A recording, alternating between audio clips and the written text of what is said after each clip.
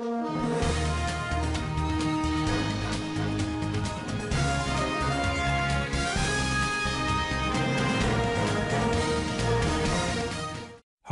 in the Zanu PF reject Nelson Chamisa's call for a bilateral conversation with President Mnangagwa.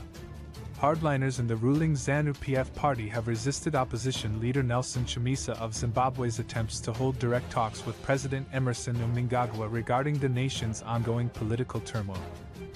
Since the contentious elections in August 2023, Chamisa, the head of the Citizens Coalition for Change (CCC), has been advocating for communication with Mnangagwa, citing claims of vote manipulation and intimidation of his followers.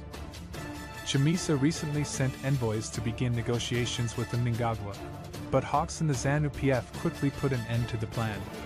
Spokesperson for Zanu PF Christopher Mutsvangwa verified that Chamisa was notified by the ruling party that Vice President Constantino Chiwenga was the person to contact for any interactions with the president. But Chamisa hasn't gotten in touch with Chiwenga.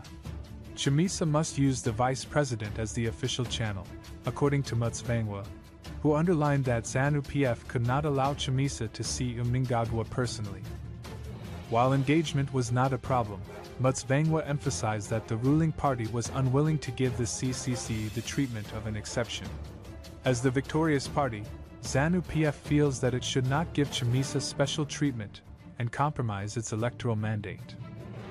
Following the 2018 elections, President Mnangagwa founded the Political Actors Dialogue (POLAD) as a forum for interacting with losing presidential candidates. But Chamisa rejected POLAD as a Zanu PF platform and declined to join.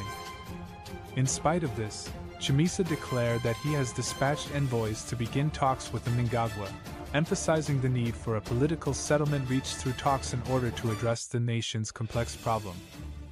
With Zanu PF hardliners present, political observers expressed doubts about the likelihood of fruitful negotiations between Mnangagwa and Chamisa in the absence of outside interference.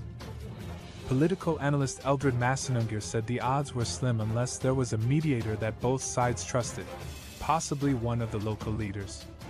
Another analyst, Rejoice Ngwenya, recommended that in order to bring leaders together and guarantee the inclusion of all important players in tackling the country's wider concerns, there should be engagement from a higher authority such as the Southern African Development Community (SADC). After a contentious election in 2008, the late President Robert Mugabe was forced to hold talks with the late opposition leader Morgan Tsvangirai. Following the negotiations, a government of national unity (GNU) was established. And from 2009 to 2013, there was a semblance of political and economic stability. On the other hand, Zanu PF has opposed talks of a different GNU. The impasse between Chamisa and Mnangagwa demonstrates the severe political divisions in Zimbabwe and the difficulties in coming to an agreement on how to resolve the nation's crisis.